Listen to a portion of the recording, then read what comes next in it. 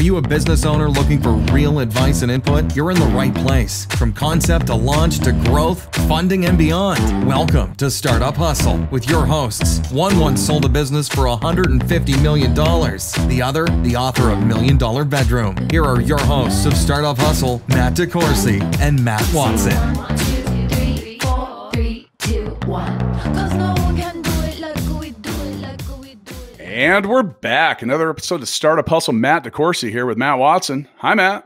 What's going on, man? It's another day in Q, baby. Q time is due time. How are you doing, man? I'm not doing very good. This quarantine, having to cut my own hair thing is not good, and I feel like I need a support group or something. Maybe some tips on how to cut my hair. So, while all of us have been forced to embrace social distancing, there is a form of community that you can get into and be involved with, where you can get as close to everyone as you want, as long as it's online. Matt, that is a digital health community. Oh. Yeah. So, and just happens to be that our needs are immediately met by the person that is joining us on Startup Hustle today. Now, before I introduce him, once again, today's episode of Startup Hustle is brought to you by Fullscale.io, helping you build a software development team quickly and affordably. With us today, we've got Mike Porath, who is the CEO and founder of The Mighty, one of the strongest sounding names of any company that has been on Startup Hustle before. They're located in LA. Now, I like it when you're interactive, so go check out themighty.com. And while you're doing that, hello, Mike. Hello, guys. How you guys doing? We're hanging in there, man. Happy to join your digital community, though. Glad to have you here. Well, we like to say that The Mighty sounds so strong, almost superhero level. And every superhero or comic book has an amazing backstory. Let's start with yours. So my background, I spent most of my career as a journalist. I worked for mostly big media companies, ABC News, NBC News, New York Times. And as I was kind of growing professionally, I had my wife and I had our first we have 4 kids now. And our daughter took us a couple years to really get a diagnosis. She had a lot of challenges. She has a rare disease called Dup15q syndrome. And for her, it means she's autistic and has a bunch of other challenges. What my wife and I discovered is the thing that helped us most was connecting with other people. It was not waking up every day and reading WebMD to try to figure out all the ways we could help our kid. It was, hearing from other folks that had been in our shoes before as well. And that was really the beginning of it. I played around with this idea of there should be a much larger community in health that helped people. It's really the power of those shared experiences that we wanted to capture.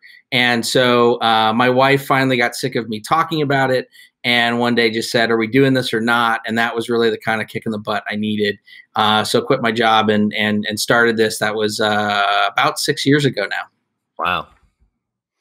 So now when we talk about a digital health community, you've built a whopper. In fact, one that has as many registered users as people in the metropolitan area that Watson and I live in. Have you really signed up over 2.5 million people into your community? Yeah, it's actually over 3 million now. Wow. So there's something we've talked about a lot here on the podcast is mainly related to marketplaces, is that you can build a community or a marketplace or something, and just because you build it doesn't mean that people are going to come and populate it. Mm-hmm. I'd like to actually, because like I said, it's building the community. There's tools and stuff to do that. Building a marketplace you can do, but if there aren't buyers and sellers in it, or if there isn't a tribe or people that are in there that are going to discuss it. So, how did you get this to the point where you've got such a massive amount of people that are coming in? Like, how did that start? Well, I should probably say the way we didn't do it. So we have not used paid marketing to get there.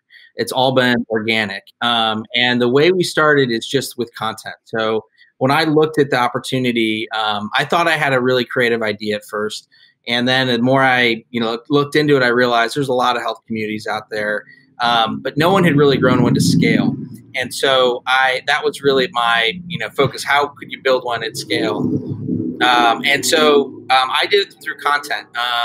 That's what I knew coming out of journalism is, creating great content and then building the community off of that content. So we really started this. We bootstrapped it again about 6 years ago, and I hired one of the top writers at Huffington Post to join me, and it was just the two of us at the beginning. And our goal was to do 3 stories a day. And her job was Meg's job, she's still our editor-in-chief today. Her job was to find 3 great stories that were out there, first-person stories of people writing about their own healthcare experiences. And my job was to find people that would really resonate with that online, right? And we tried and failed in a lot of different ways, but every few days we'd find something that worked pretty well. And then it was about replicating those successes over time. And within about 5 months, we had about 500,000 readers. And then it was a matter of converting those readers into community members through email sign up and things like that. And then over the course of time, we did raise money. And that helped us build a team, both from a content perspective, a tech perspective, and then it was just continuing to learn from what worked, throwing out the things that didn't work, and enabling the people within the community to help us grow it. That was a big piece of it too. Well, Mike, I'm gonna say that you're a very humble guy, because you say you raised a little bit of money. $22.7 million to date is a little more than a little money. So, one thing, and I do commend you on the approach that you're taking for building communities. I'm a big believer in the tribe building mentality, meaning you got to get the people in the tribe to find as much value from each other as they do from whatever they're there for originally.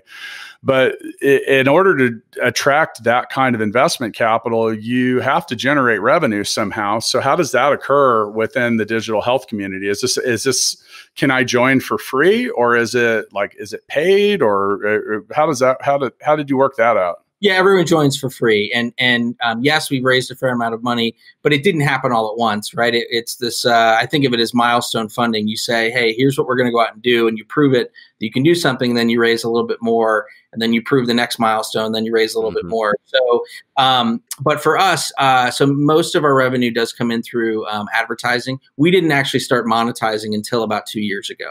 So most of the history of the company was really focused on growing the community first and finding investors who believed in the value of what we were doing for users and believed as we grew it that we could find a way toward eventually being a profitable company.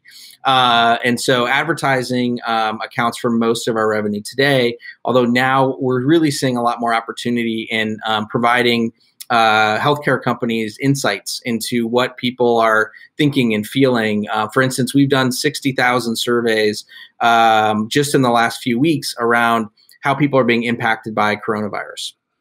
So Matt, like we hear from folks like you who say that, you're cutting your own hair and you need support. And yeah.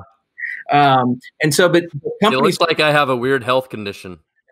Dude, I'll tell you what, before we got hooked up, I mentioned to Matt, I just thought it was reasonable to remind him that there's a few things in life that they say you shouldn't do yourself, and cutting your own hair was one of them. But so as we were getting ready to record, and we can see each other, so we use a virtual studio, and Matt said, man, I cut my own hair today, and I couldn't reply any other way, but yeah, I can tell. So now, let's take this down to the kind of a more user level. So Matt has one of his children has a nut allergy. I mean, is this community as precise as discussing, is it anything and everything? Can I build my own? Matt, as you've learned more about that and your child, where did you find information, and how do you figure out if it's any good or not? It's been several years, since he was first diagnosed, so I don't even remember, but I'm sure it was just random Google searching, just kind of like Mike mentioned when he, started this. Like, that's how you look for these things. You just start randomly searching the internet, trying to find weird symptoms or what's going on, and yeah. Which you can oftentimes, like I had a headache and went to look it up. And like after about 15 minutes on Google, I then had cancer, 9 different types of viruses and a lot of other stuff. So Mike, how does a platform like The Mighty, and once again, for those of you listening, go to themighty.com, or if you want to check out social media, at the Mighty site. So how do when your community gets as big and broad and vast as having 3 million people in it, what do you have to do about that data? Like, I mean, how do you make sure that it's reasonable? So there's a number of ways we kind of look at it. So one is, we say we're a 3 million member community, which is true, but it's really made up of a lot of small communities, right? And so people can find, if they go there, there's large ones like mental health is kind of, I'd say, the largest bucket of communities. Depression, anxiety, very large. And then you have much smaller ones and things like schizophrenia. And, as you get down into more precise, kind of topics. And so, rare disease is something we're strong in. We have over 1,000 different rare disease communities, on the Mighty. It's not necessarily a large number of people, but the power that those people have on each other's, the impact is quite strong because they're complete strangers, and yet their experiences, they bond over, dealing with the same types of things. And so today, or up till now, most people have found those communities by starting a hashtag, and that other people kind of follow those hashtags. We're doing something new just within the last month or so is in terms of creating new groups with assigned community leaders. And those are growing at a fast pace. Again, that's just within the last month. And those will be able to turn into that each person could kind of invite folks into their own community that can be made private. Those types of things. Because at the beginning we launched it was all big public platform. But we've evolved from, again, it started with stories, and then the engagement was so high on those. We just listened to the community, and they said, well, we don't want to just have to, go to your editors and submit a story and then see if it gets published. Like, I just want to say what I'm dealing with right now, right? Not in necessarily a published format, but something more like you would, post to Facebook or, those types of things. And so we allowed more of that user-generated content, and it kind of just took off from there as people, were able to express themselves in the ways they wanted to in a really safe and supportive community. That's critical, I think, for us is it's 24/7 moderated by humans. There's a lot of technology behind it as well, so we can flag things and make sure that, when people open up about what they're dealing with, they have to do it in a space that they feel really safe in. And so that's, we put a lot of time and energy into that. So do you have topics that are more general? Like, I have a stomach problem. I have no idea what the hell it is, but this is what's going on. But then you probably have topics that are specific to diverticulitis and IBS or whatever, right? Like, but a lot of people, they don't know where to start. Like, I don't know what I have, right? But I can go talk about with other people maybe that have some clue and work with the community to help sort of diagnose this stuff. That's right. So, and that's where a lot of people start. Like the technology behind what we're doing can pick up, if you say, stomach problems or whatever, and that's going to end up helping you find more content that may be related to that. And it can help us discover that, hey, there's more of issues around this. This is where we have to start building, more community, creating a space where more of that can happen. So, so there's a lot of people that come in. I mean, we have a large group just under undiagnosed, right? They're dealing with something, but they're not sure what it is. So, all right. It's something that I'm immediately finding fascinating is you said you hadn't raised or monetized the platform until a couple of years ago, but you have a 6-year history. What's it like raising more than $20 million from venture capitalists and it's now I'm assuming that I had to start before you started, quote, monetizing the platform. Am I right? That's right. So, how do you sell that? How do you walk into that pitch meeting? You're like, I've got this huge community. And they're like, what? And you know how VCs are. What's your monetization model? What's your burn rate? Blah, blah, blah, blah, blah. And you're like, well, we haven't monetized it yet. But we think this will work. I mean, did you have to prove the concept or like, I don't know, like, how do you pull that off? Teach us. So you tell a good story. I mean, that's a big piece of it. And I think, different companies raise money for different reasons and in different ways. And for us, it was really about the traction that within a few months of launching this that we had 500,000 people reading it, right? Reading the content we were producing, just with one editor and me.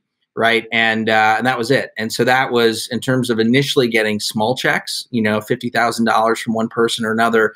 And that enabled us to kind of start down that path of again, with through growth of more content and beginning the technology, piece. But yes, over time, it was a matter of, hey, look at what we're building, and here are the ways. Like, we wanted to focus on the growth aspect first. That was a better, I think, story for us, and a proof point that we could actually really build a large community. So by the time we actually monetized it, we could tell folks we're already the largest. We're the largest health community out there. And so we're not a mature business. There are companies out there that are 15 years old that have done very well in the space. We focused on the growth, on building a brand, building trust with our community, all of those pieces. And with additional capital that you would be investing, we can help. We will now grow this as a real business. And here are the folks that we're going to be bringing in to help us do that. So there is a lot of trust, in that you've got to have with investors. They've got to, believe that we're going to be able to accomplish it. But you can also then show them the track record and saying, here's what I did when I put my own money in to start it. Right. Here's how far we got. And then we raised this much money, and we said we were going to go do these things, and we did all those things. And, you just showed the track record that you have, and the type of people. It's basically the team that we were building and the traction that we had is what investors really bought into. So if I was just blindly discussing this with you, and you said, hey, Matt, I want to start a digital health community. What should I be worried about? I think the first thing that comes into my head is liability. And that's leading to my question, is if for those that may already have some kind of community, what are the things that you need to look out for? And I say liability because anything that's medical, if you're not an MD, I mean, you're telling us that you have a history as a journalist, which means that you aren't licensed to give medical advice. But that's a good point, because like even in our episodes of Startup Hustle where we've talked, so when we talked about PPP loans, yep.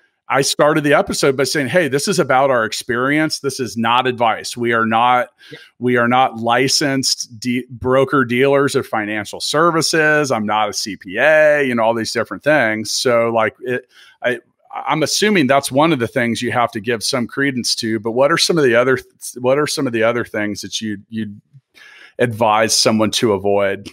I'd say there's two ways to look at it, and you have to look at both of them. So one is just the legal side of it, right? And so through things like your privacy policies, your terms and conditions, all of those things that we put money to lawyers to help us figure out, is making sure that you're buttoned up there in terms of that there's not liability, and that when someone signs up, they understand that that you're not telling them what to do and things like that.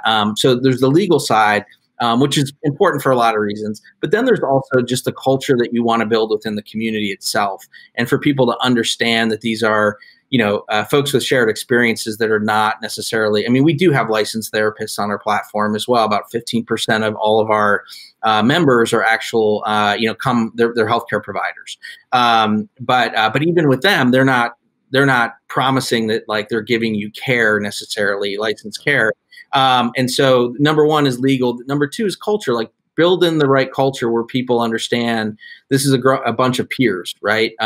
This is peer supported, not through, again, licensed therapy or something like that. If you were building a telehealth company, it would be different. We are not a telehealth company.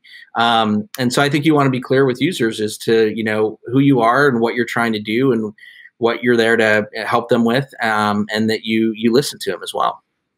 It's a big part of the value of using your platform, though, and is this maybe part of the way that you monetize it, is connecting random people like me with a doctor or therapist that's familiar with these specific, chronic illnesses?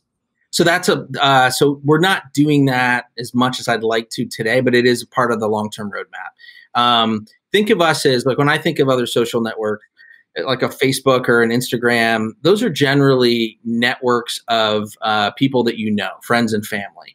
Whereas the Mighty is really a network of complete strangers. Mm-hmm.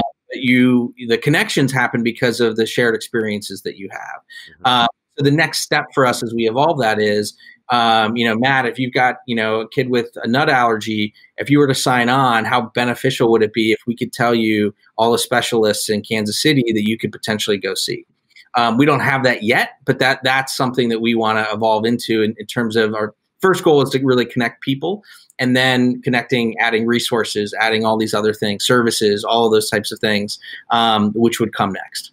Yeah, I mean, it seems like your platform could be a lead generator for these service providers, Maybe the allergy one isn't the best example, but maybe it's like I have diverticulitis or whatever, and there's that. I don't know, but maybe that's something that, it's harder to find a specialist, and I don't know where I would even find that specialist. But if I can go to your site and instantly be connected to somebody who is like an industry expert at that, it doesn't matter where they're at, that then I can do telemedicine with, like, to me, that would seem really valuable. But yeah, those are all on our product roadmap of, I tried to simplify it for a team, and it was about content first, and then we were able to get content out there. We've had literally billions of views on 50,000 written stories and about 1,000 videos that we've done.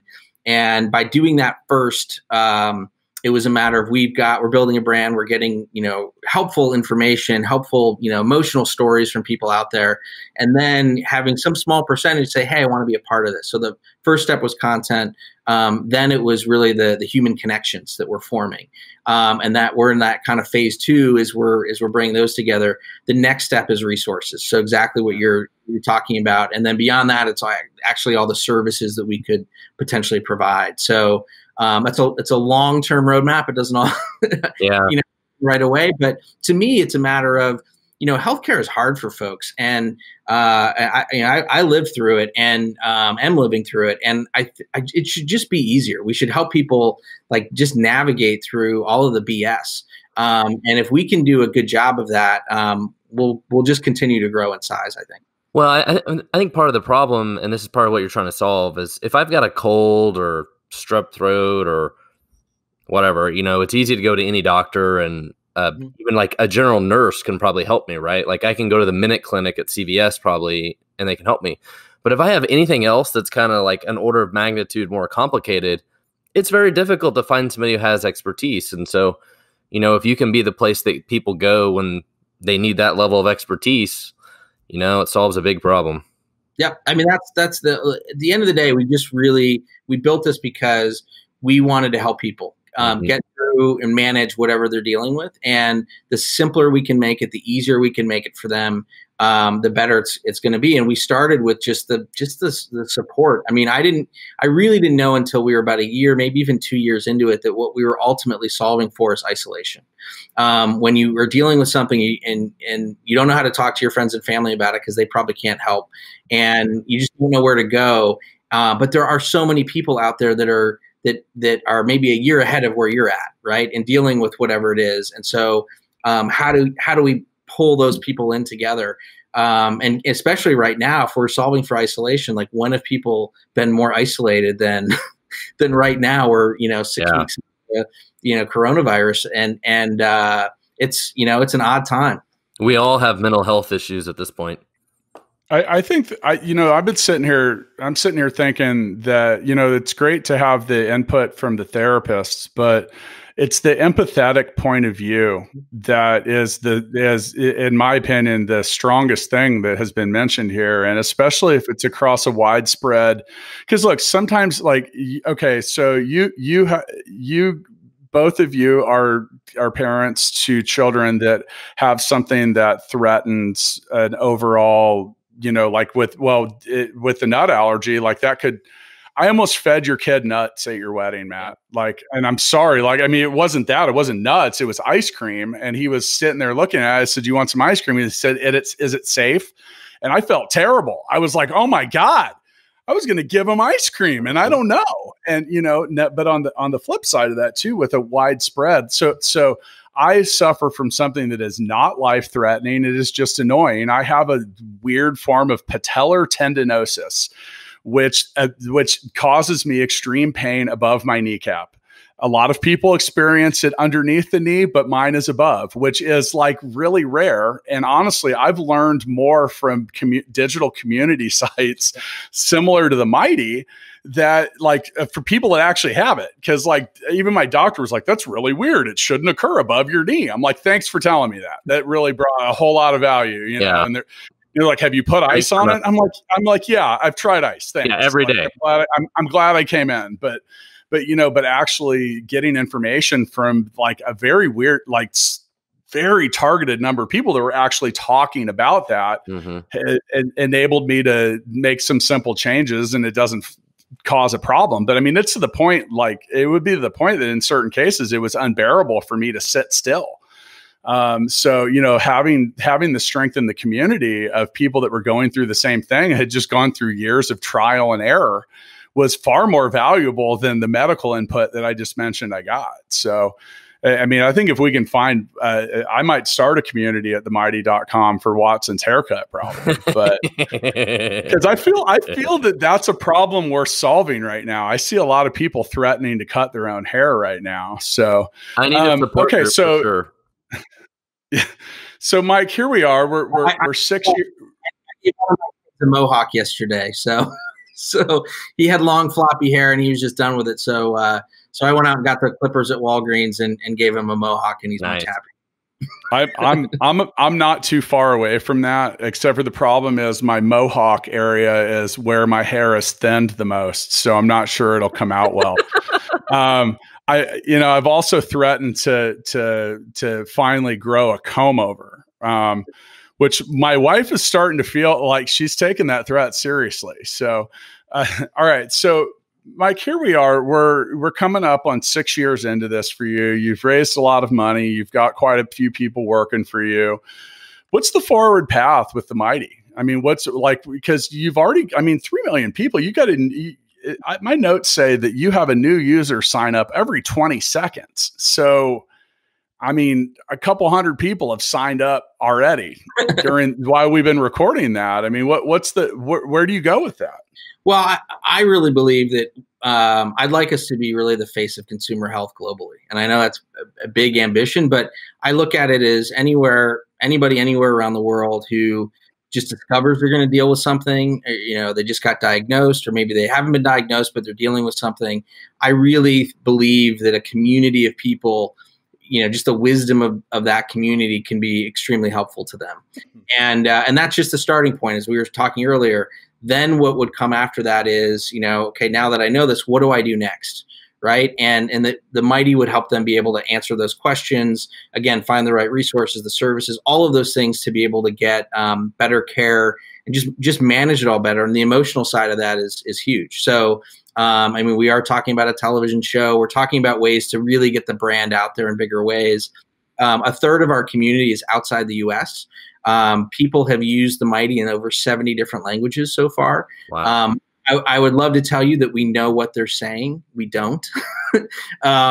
We just, we need more engineers. We need, more people to help build this out that will make it much easier, for folks. So, but I just think at the end of the day, this should be, there's so much talk about how to improve healthcare. And then, yes, it's policy oriented, but it's also just user oriented, right? It's just like making it easier to find what you need or what's going to be helpful. And I think if you've got that in your pocket, we after starting the website, it's moved to both iOS and Android apps. It's just a place that should be really helpful. And so it's all the things we need to do to kind of build that and take it further. Have you seen just general traffic, page turns, usership, and everything go up significantly for this year due to COVID-19? Within COVID-19 specifically, yes. I mean, that's so much of the conversation that's happening right now. We've got a daily email that's up to, I think it's about 600,000 people now just around COVID-19 that we're sending out. Wait, you're emailing 600,000 people a day just about COVID-19? Yes. Wow. And that's where we're getting all these survey responses when we're asking folks about what their, experiences, are like. And it's a mix. When we think of email, we don't think of just broadcasting our content out. It's a matter of a place that's, offering feedback that, for folks to come in. And that was when we talked about when this, all got started, coronavirus, we, had an internal discussion about what's the right role for the Mighty to play in all this. I mean, we produce a lot of content, but we're not going to, as someone who used to work for the New York Times, we're not going to compete with the New York Times in terms of all the original, reporting we're going to do. But what is the right role? And we felt like we're really a place that has a pulse on how people are dealing with this. So we went all in on kind of the survey side of all the, capturing all the information, and CNN's covered us and other places have covered what we're doing to really get a sense of how is this impacting people's daily lives, not just those who've tested positive, but for us with 4 kids at home, man, homeschooling is hard. It's really hard. My daughter's therapies have all gone away, right? For, these are the ins and outs. And then the next step of those things, we launched a study with UCLA around, kids with neurodevelopmental disorders, and what are families doing around all the care that they used to, have. So it's being able to have that conversation with folks, the trust that we have built up with the community. It leads to so many, again, great things. I mean, all the research studies that we're doing right now just comes from the fact that we have people who want their voices heard and are willing to, share them. Well, I think that's key. Now, you mentioned something about competition, so we're gonna allow you into the competition that we have each episode of Startup Hustle, and that's by playing Mixtape the Game. For those of you listening, you can go to mixtapethegame.com. Or you could download Mixtape the app, and you can play in the group room, available on iOS and Android. Works best if you have a Spotify premium account. Now, I'm assuming you have yet to play Mixtape the Game, Mike. Is that correct? That is correct. Okay. So I'm going to I pulled a card from the Mixtape deck, and I'm going to name a scenario, and we're all going to name a song that we think best fits that scenario. We will vote for a winner. You may not vote for yourself. Amazing the way this stuff works out. With you being in California, this scenario is, what is the best song about California? And I'm going with California by Tupac.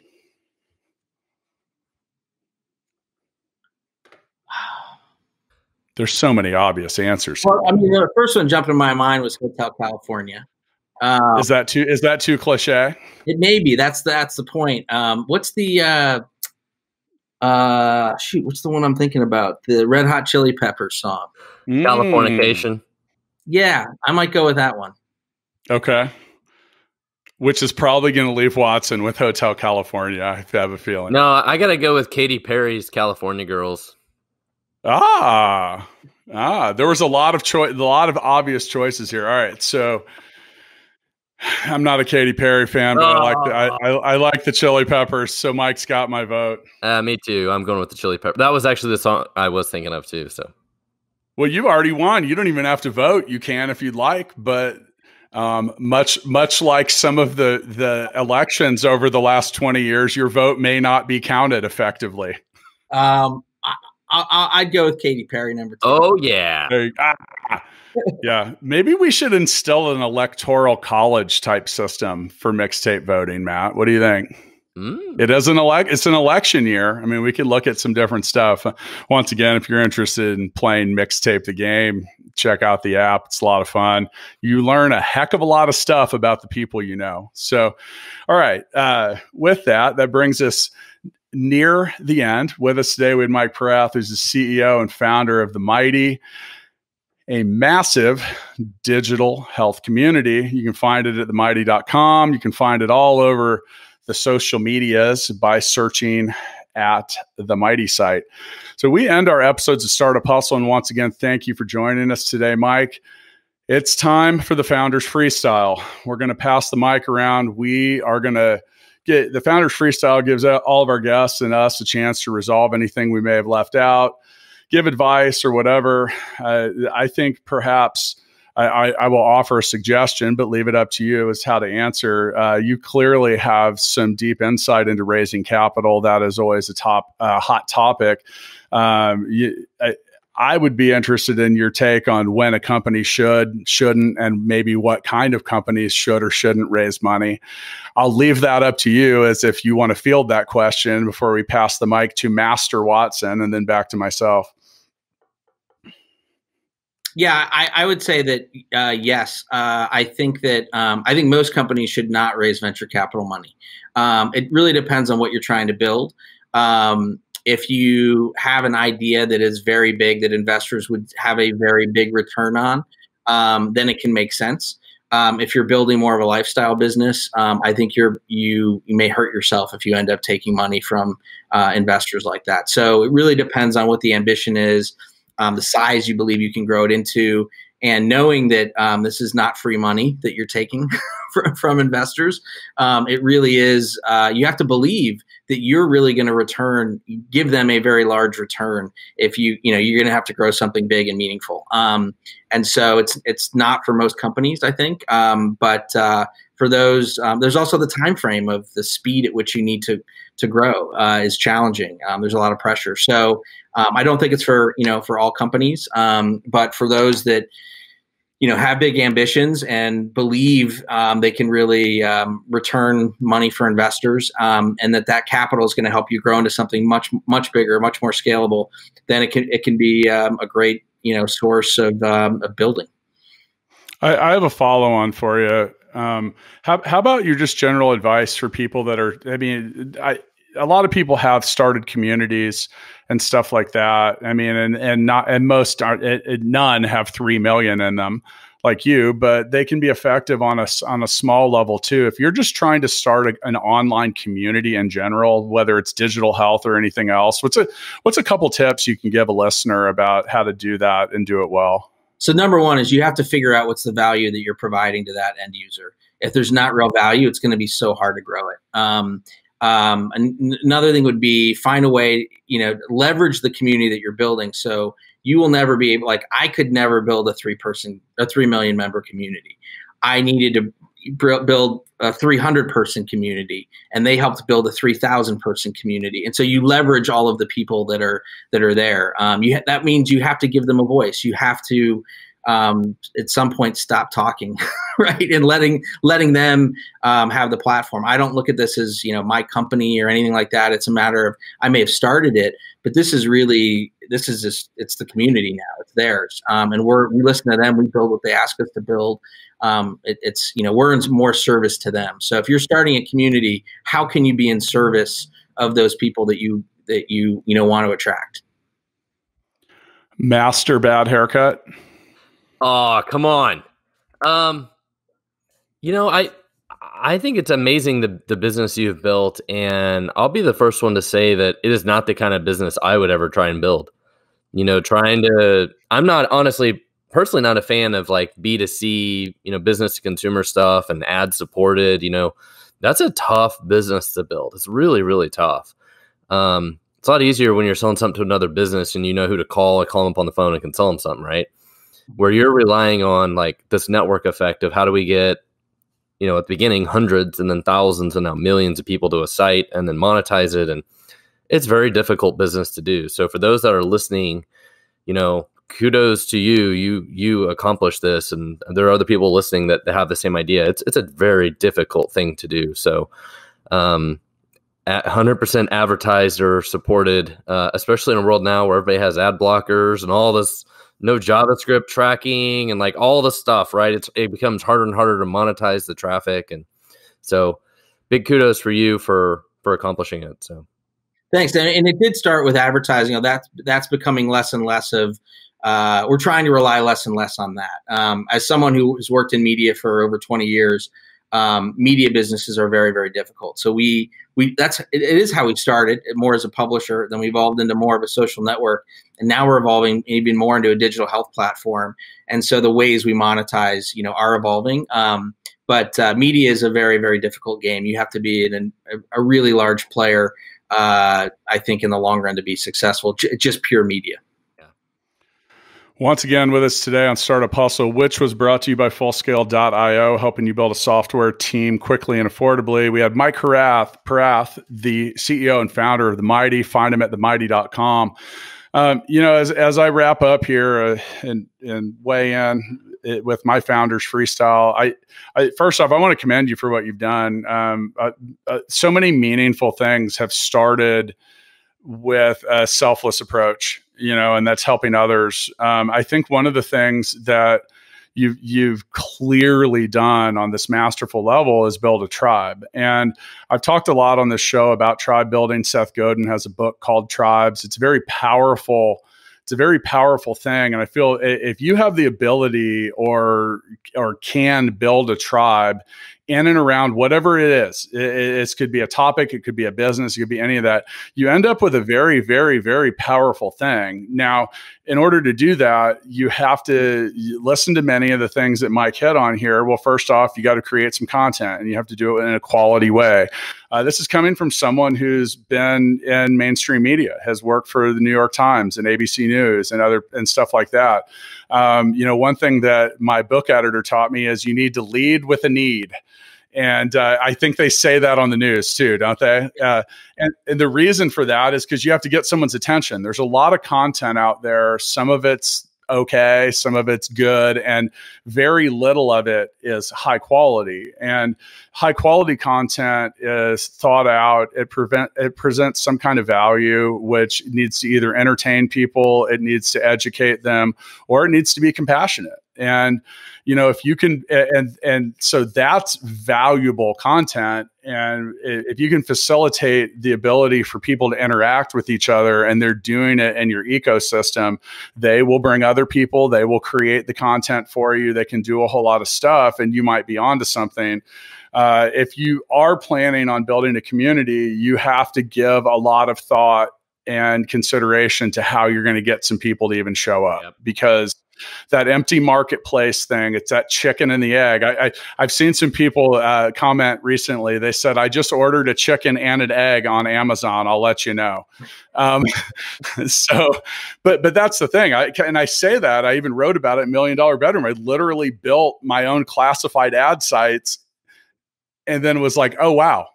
It's kind of hard to get people to come in here. So you got to give some consideration to that. And that's as big of a challenge, I think, on many levels as it is building and keeping an effective community going. So, well, with all that said, and all of the issues around Watson's self-created haircut, I think I'm going to go to themighty.com and create a community. I'll see you guys next time. Thanks, everybody. All right. Thanks, guys.